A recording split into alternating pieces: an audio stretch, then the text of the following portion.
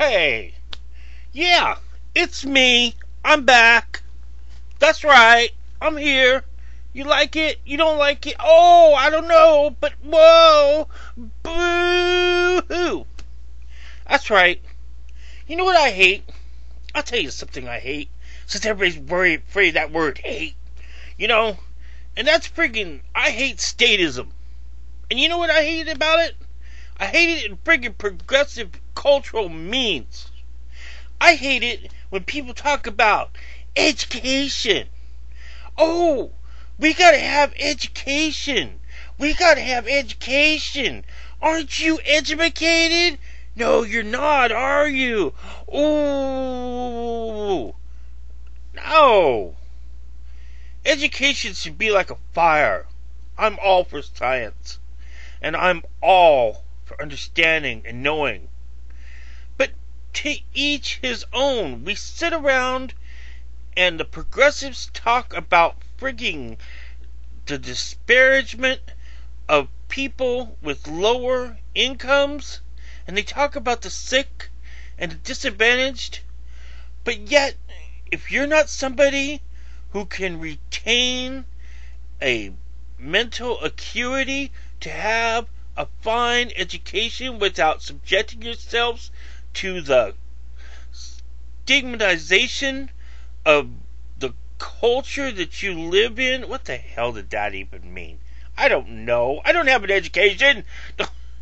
No, but I mean, you going through the slings and arrows of higher education and even our regular school systems, it's a farce. It should not be like that.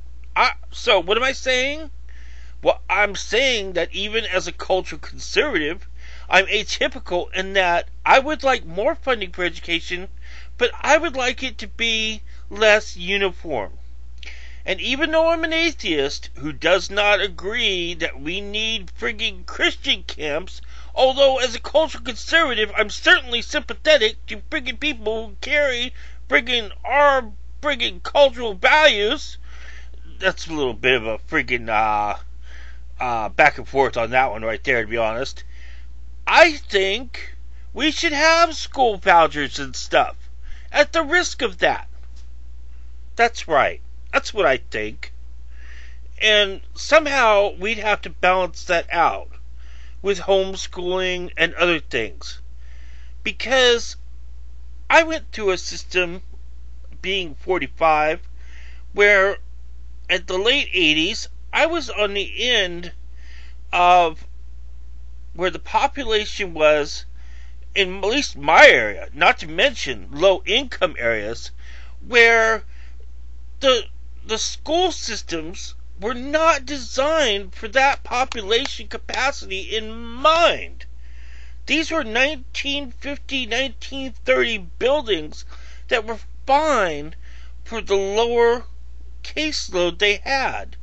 But as the building ages and more renovation is put into it, it becomes a historical, iconic landmark, kept in part by the values and trust of alumni, and yes, cultural tradition, even though it's progressive because it's partly an ideal of education to have a progressive value system even before the civil rights era, is that these places are becoming money pits.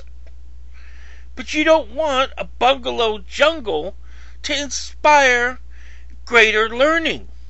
So it's a paradox there too. And I would say that what you need is a more naturalistic system.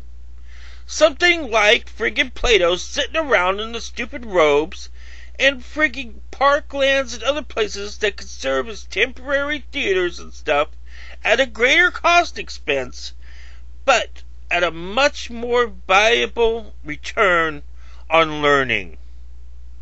How's that for education for you? Yeah, thank you. That's all I gotta say to you people.